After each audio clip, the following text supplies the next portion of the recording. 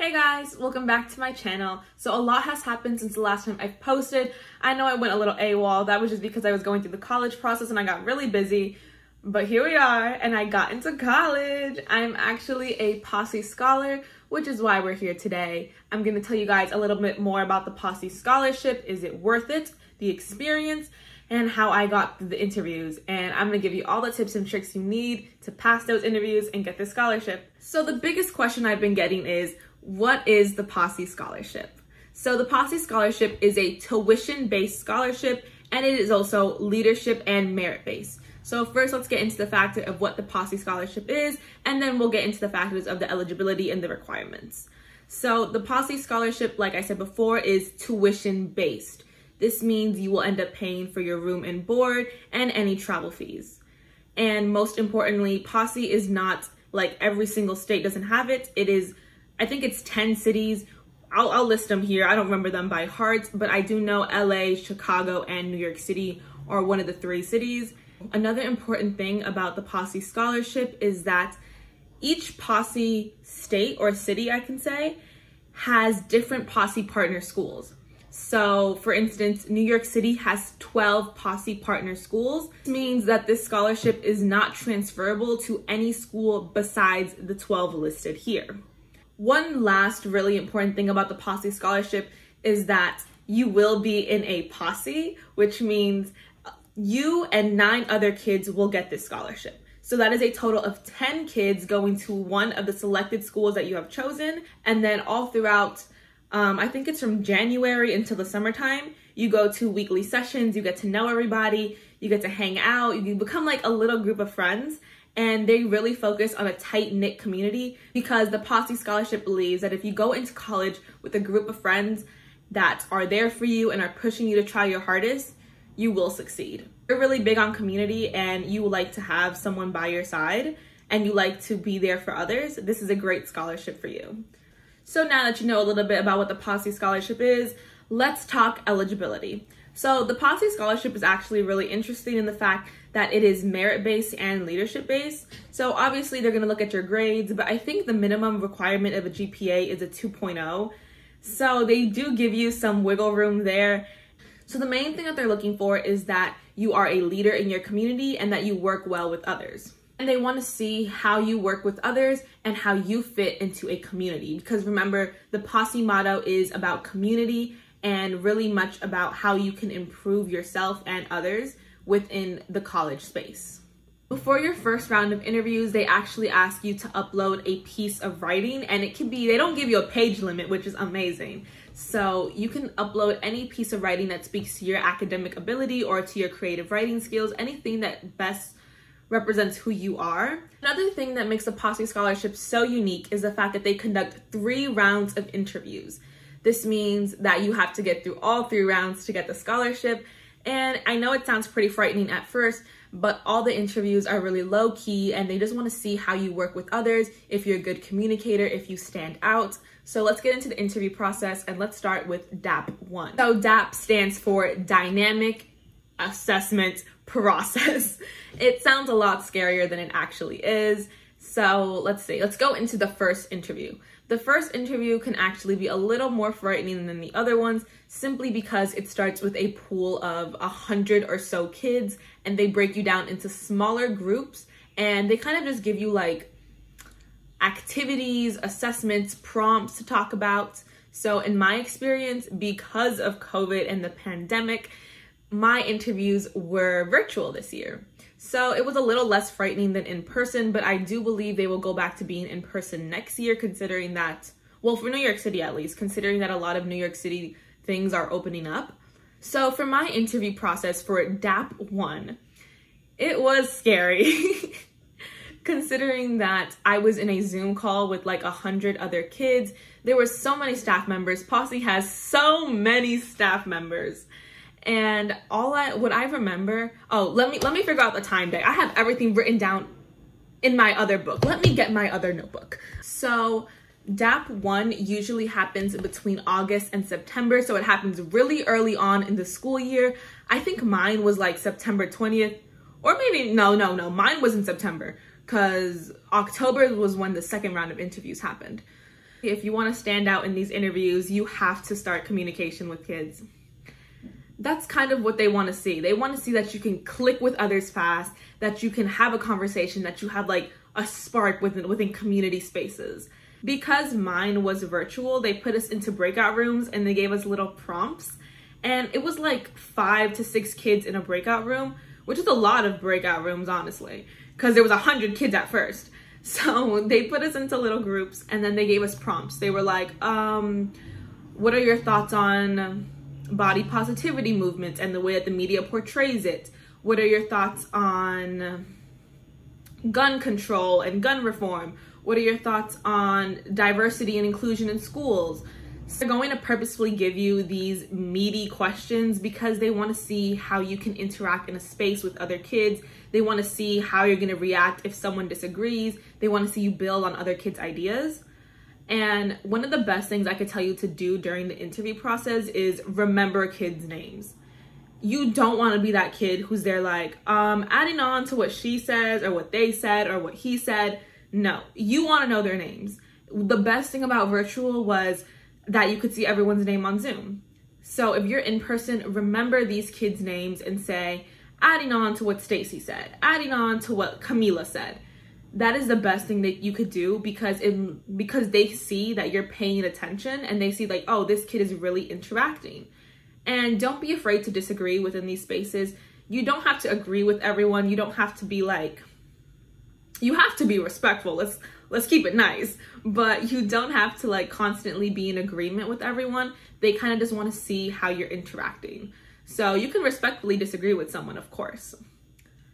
After they had us do like the small group interviews, they brought us all back together in the main room. So if you were in person, I'm guessing they would bring you all to like a classroom or something like that. And they gave us a writing assignment. It give you like 30 to 40 minutes to kind of just write out everything. And because mine was virtual again, they gave us like 2 extra hours to submit it online. But obviously if you're in person, you kind of just write what you can and you hand it in. What I can tell you, like my biggest tip for this, just write. Please, like if you're a planner, you get like 30 minutes and you have to write as much as you can, honestly, because it's a little hard to get them to know you within that first session, considering there's 100 kids, that's 100 applications that they're gonna see. You need to stand out. For you to stand out, you just have to, especially with the writing, just write everything you can. So if your question is about community, write every moment about community that you remember, anything you've done in the past, any clubs, extracurriculars, anything you can remember, just write it down on that paper. So after your first interview is over, they get back to you within, I think, 2 to 3 weeks because the next set of interviews happen like a month apart. So you will know by the beginning of like November if you're going to the second round of interviews. After your first interview, let's say you made it, you aced it, you did amazing, you added on to other kids, you participated as much as you could, you got your voice out there. Comes Thanksgiving, you got your second interview. What should you be expecting? The second round of interviews is much different than your first round because after your first round, they kind of got to see how you interact with others and how you fit in a group setting. So now for your second round, they just want to get to know you. They want to know who you are as a person, and they just kind of want to pick your brain a little bit. Before your second round of interviews, they actually give you the option to upload anything that speaks to your character. So if you're an artistic person, they let you upload a piece from your portfolio. You could upload a poem. I'm trying to think. I was kind of stuck when I got to this point because I didn't have a poem to upload. I didn't have like a piece of art to upload or like a piece of creative writing that best represented me. This is completely optional as well. But this is the main thing to remember when you're what's the word? When you're applying to any scholarship, any school, when you're doing anything, the word optional does not mean optional. The word optional means if you do this, you are going to be ahead of everyone else. It gives you a chance to showcase yourself in the best light. If you ever see the word optional, don't look at that word. You're gonna do it. You want the best chance at something. You're gonna do everything they ask of you. You're going to give them as much information about you as you can. So obviously when I saw this upload button, I was like, damn, I don't have a piece of art. I don't have a poem. I don't have a creative writing. So what did I do? I don't know where I got this idea from. I was just kind of like, well, they said upload anything. So I made a little video. I made like, it was like a 1 minute and 30-second video. I kind of just went around my community taking pictures of like things I've done, places I've actually volunteered at, like the food pantry, the library. I actually went to my local park and I had like my little tracksuit on and I was like, this is where I run track. And I personally think that's like one of the best things that I did, because when I was in my second interview between me and my two other, like the two people who were interviewing me, they were like, the first thing they said to me, it was so embarrassing. They were like, we loved your video. You guys have to understand, it was like, it wasn't awkward, but it was awkward. I was like, hi, this is where I volunteer. It was cute. Let me just put it that way. So always think outside of the box. If a video is gonna be, if you think a video will best represent you and just kind of like showing off your character, showing off what you're interested in, do it. Do what's best for you, because you want them to see as much of you as you possibly can. They ask like pretty baseline questions. Tell me about your family. Tell me about where you grew up. Tell me about your academic career. So they kind of want to know your life, like from elementary to high school, like your friends, hobbies, extracurriculars, things like that. And they're just writing everything down, just like, that's very interesting. It's also important to note that you will submit your transcript, I think, by your first round of interviews. Let me tell you a really embarrassing story. Okay, so I hate science, I hate math, I hate them so much. My first freshman year, they put me in chemistry. How you gonna put a freshman, how old are you a freshman year, like 14 years old? How you gonna put a 14-year-old in chemistry? They wanted me to fail. They were preying on my downfall. Not my fault. That being said, I got a 93 in that class. So tell me why I got a 73 on the Regents. And the reason why I'm telling you guys this story is because when I was in my second round interviews, the lady goes, looking at my transcript, it says here you got a 73 on your chemistry Regents. Can you explain why? Y'all, I was so embarrassed. First of all, because chemistry was in freshman year. I'm a senior now. I was so confused. I was like, 73. And then I was like, oh, you mean the Regents, like the exam. This is an important story to tell because, like I said before, although Posse is like leadership based, they do want to see like academic potential. That does not mean you have to have A's in every single class. It just kind of means that they want to see that you're showing growth and that you want to learn. So if you have a bad grade or like a bad test grade, have an answer. Prepare yourself beforehand. So when they asked me why I did so bad on the exam, I kind of told them I was a freshman taking chemistry, a class with majority juniors and sophomores, and I felt very intimidated and I didn't want to speak up for myself. And you kind of just want to list all these reasons.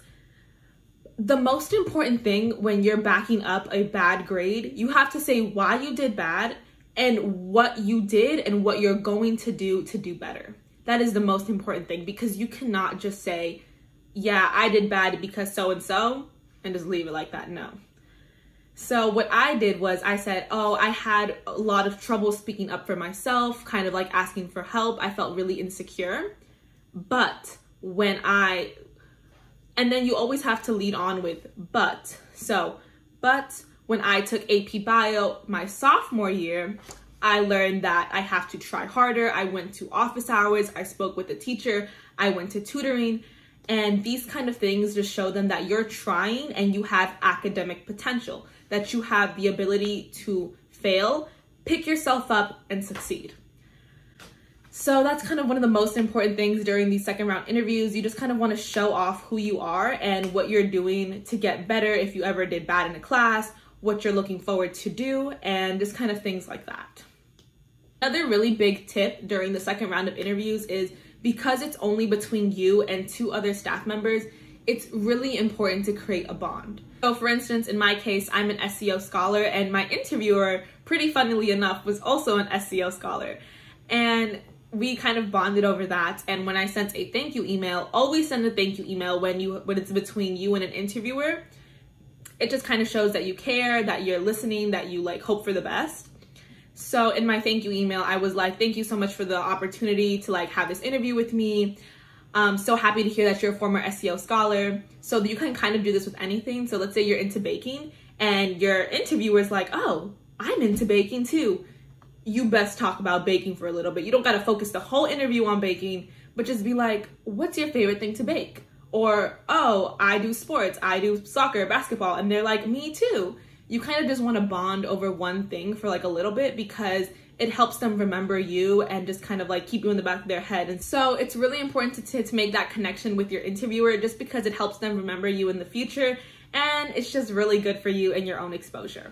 This is important. So depending how many schools yet your city or wherever you are that Posse is partnered with, I think you get to choose 5 schools that you want to attend and you rank them based from 1 to like 5, I think. I only ranked 3 schools. I ranked Middlebury as my number 1, Franklin and Marshall as 2, Lafayette as 3. And you kind of have to rank them and then give your reasoning why. So this is really important because when you're giving your reasoning, you can't just be like, oh, I want to go to Middlebury because it's close to home. That they want to see that you did your research, that you're 100% sure that you're going to go to the school. So kind of like what I said, I was like, I want to go to Middlebury College because of the Rotman Center. And I really like how this center gives internships to kids and focuses on conversations about global politics and how they have conventions giving exposure for these global issues. And you have to kind of do that for every single school. So for every school that you list, you kind of just want to pick out one detail, whether it's a program, a professor, something that you're really excited about, and just kind of say, I want to go here because. You don't want to be vague. You want to be very specific. Unfortunately, though, Posse is a little weird. And let's say you rank all your 5 schools. So let's use my example again, Middlebury, Lafayette, Franklin, and Marshall. So after your second round of interviews, they're going to look at your rankings and they're going to say, I know this kid ranked Middlebury as number 1, but honestly, they seem like a much better fit for Franklin and Marshall. Or I think they're really going to thrive at Lafayette. So although you get to choose your rankings, ultimately your interviewers get to choose where you go. And that kind of sucks because if you put your first, like, let's say if I put Middlebury as number 1 and they put me in my number 3, I was going to be sad. But it kind of sucks, but you just kind of have to be open to that idea and to the idea that they kind of know best. The last part of your second round of interviews, they kind of ask you, explain to me your ranking. So at this point, you kind of want to be there like, I ranked Middlebury as number 1 because, and you kind of want to expand on that. And you have to do that on every single school. Make your case. Because remember how I said they get to choose what school you go to ultimately. If you really want to go to your number 1 school, you have to put like so much emphasis on that. You have to do the research, you have to do the work, you have to do everything you can to possibly show them, this is the school I want to go to, this is the best fit for me, and this is why. That is the end of your second round of interviews, and they will get back to you, I think it's again like 2 to 3 weeks they get back to you. And when they do, this is scary because they will tell you what school they chose you for. They're gonna say, hi, you are a finalist for blank school. It's really important because let's say they put you in a school that you didn't necessarily like. So let's say your first ranking was Babson and they put you in like your 4th ranking, DPAR or something. If you really don't want to go to that school and you're completely against it, you have the option to tell them, no, thank you. I love this opportunity, but the school is not for me. I will be rejecting the scholarship. and you just don't go to your final interview round. So now that we talked a little bit about the 2 rounds of interviews and kind of how all that works, let's go into our final interview round, and after that we'll move on to some of the benefits. So you got through the first round, you got the second round, you're on your final round of interviews. Let's talk about DAP number 3. So this is when everything gets really real. You are a POSSE finalist. This is a really big moment. And usually this round of interviews happens within early December, mid-December. It's a really big deal. So let's talk a little bit about DAP number 3. Before you go into your interview, you do have to sign some legal documents. Kind of scary. It's kind of saying just, if I get accepted, I will go to the school. Yes, I'm legally binded. So the last interview is kind of like your first interview, where it's a big group interview, except this time you are against 20 students. Important to say. So for the first round of interviews, it was kind of like show your personality, show who you are, show how you can contribute in a group setting. The second round of interviews was kind of like, tell me a little bit more about yourself, about your lifestyle, your academic career, your hobbies. This interview round is a little more personal because they kind of want you to get vulnerable. They want you to be vulnerable really fast. And it's kind of hard because, it's not kind of hard, it is hard because you don't know these kids. You've never seen these kids in your life. Maybe you remember them from the other interviews, but you don't know them. And they want you to get vulnerable real fast. They're gonna ask you some really hard-hitting questions. And honestly, my best advice is get comfortable with being uncomfortable. So this means like, they're gonna be like, oh, what was a time of your life when you struggled immensely and how did you overcome it? What you kind of want to do is really get vulnerable with everybody, which is really hard to do. It's a really big expectation, I know, but you kind of just want to tell your story, and it's a really hard thing to do. So really mentally prepare yourself for that before you get to that moment, because it's a 3-hour long interview. It's very exhausting, very draining, but it's really worth it. So aside from being vulnerable, they also want to see you be open and just kind of like have fun with everybody. That's a really important aspect, having fun. Like in my group was really nice. I really love the kids I got into a breakout room with because it was me and I think 4 other students. We had a really nice time just like talking, sharing our stories. And 2 of the kids, they both worked at museums. And they were just kind of bonding over that. And I'm pretty sure the interviewer saw that. And we were all just joking around. We were like, oh, when are you going to get us tickets to go to the Brooklyn Museum? You got to hook us up, give us like all those good details, give us a little tour. And we were just having fun and like throwing some like jokes back and forth.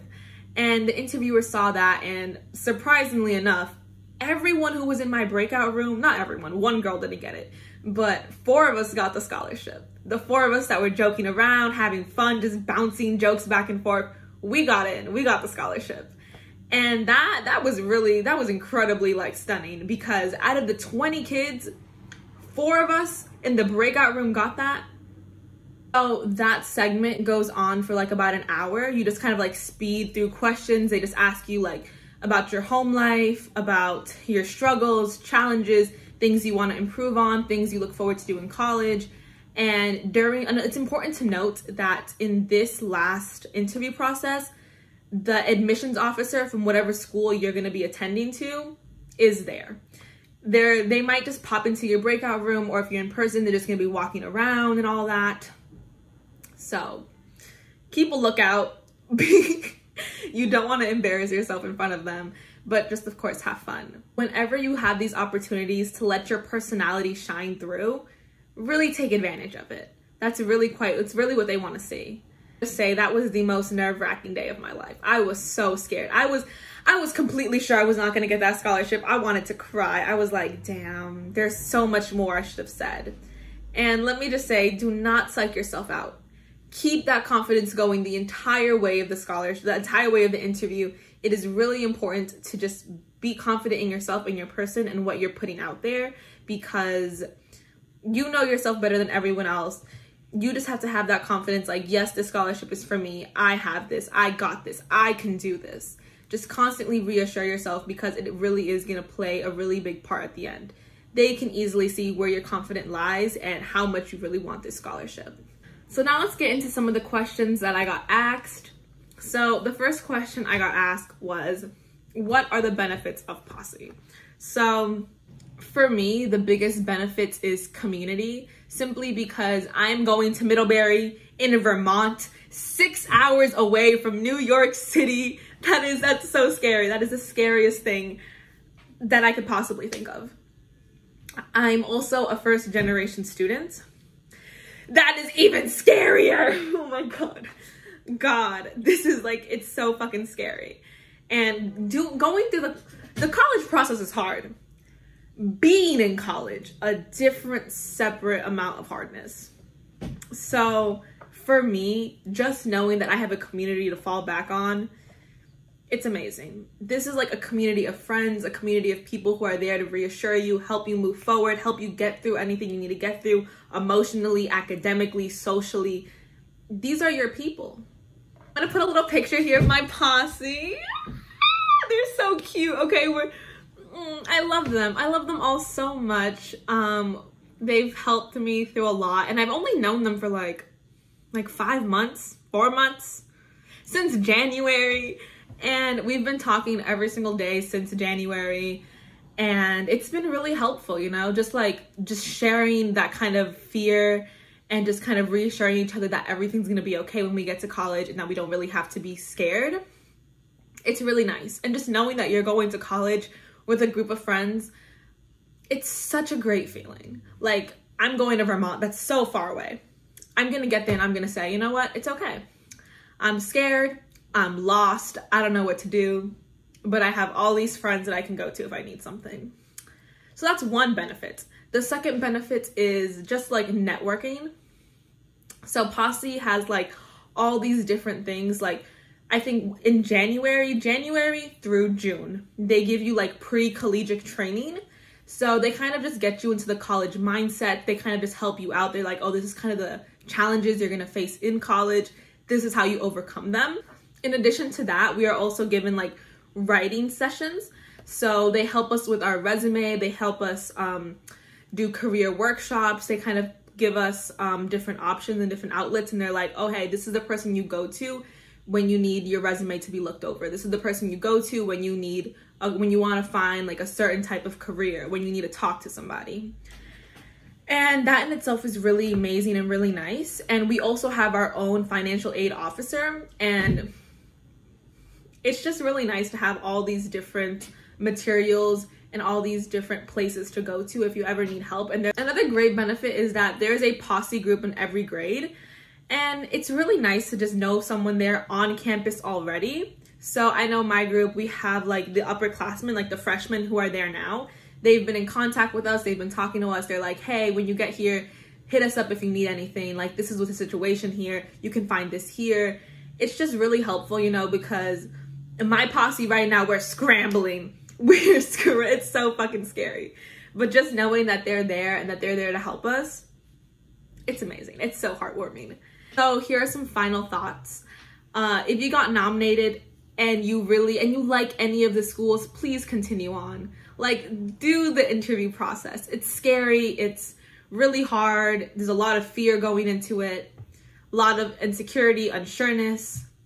Just do it. Because let's say you get to the third round. If you really don't think it's right for you, you can shut it down. But it's better to have your options open than to have no options at all. So really, I encourage everyone who got nominated to continue on with this process, unless you really hate the schools. But I hope you all get in. I hope do your hardest, try your hardest, because it is an amazing opportunity, and good luck. So if you guys have any more questions, feel free to DM me on Instagram. I can make another video if there's a lot of questions to answer. And I have my socials. I have Instagram. My handle is Shayla_C, I think. My TikTok, it's gonna be right here. I'll link everything down below, don't worry. But thank you so much for listening. I hope I didn't bore you guys, because I did talk a lot. But I really look forward to the summertime. I'm going to be filming more vlogs. I will be filming a lot more during the summertime, I promise. And that's a wrap. So thank you so much for joining me. Bye, guys.